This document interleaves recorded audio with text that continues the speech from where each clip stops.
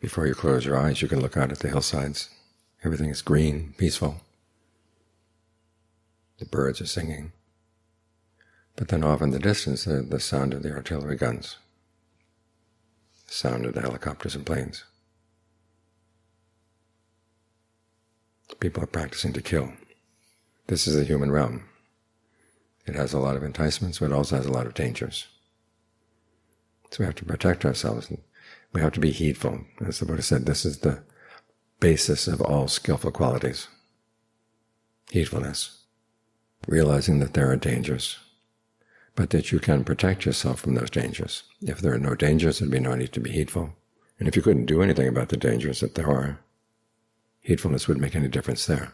But heedfulness does make a difference.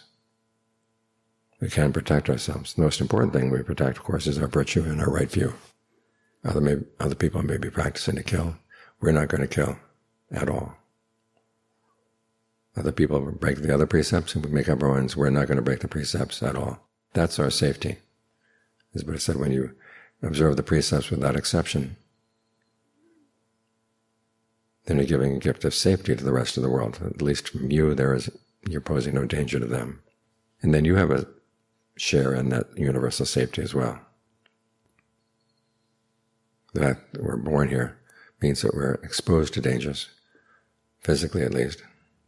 And there are mental dangers, people who would like to influence to have a wrong view.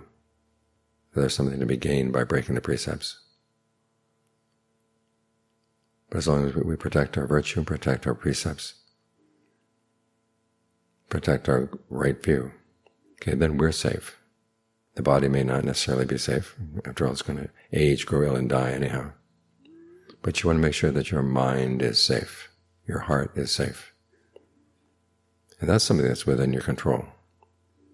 When the body's going to die, you can't stop it. When it's ill, you can alleviate the symptoms somewhat, but the illness finally takes over. But loss of virtue, loss of goodwill, that happens only if you allow it to happen. And you can train yourself to be more and more reliable so that it won't happen. That's when you're really safe.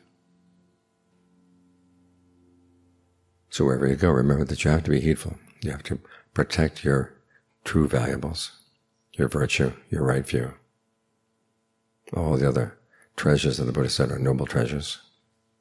A sense of shame and compunction, learning of the Dhamma, discernment, mindfulness. These things protect you.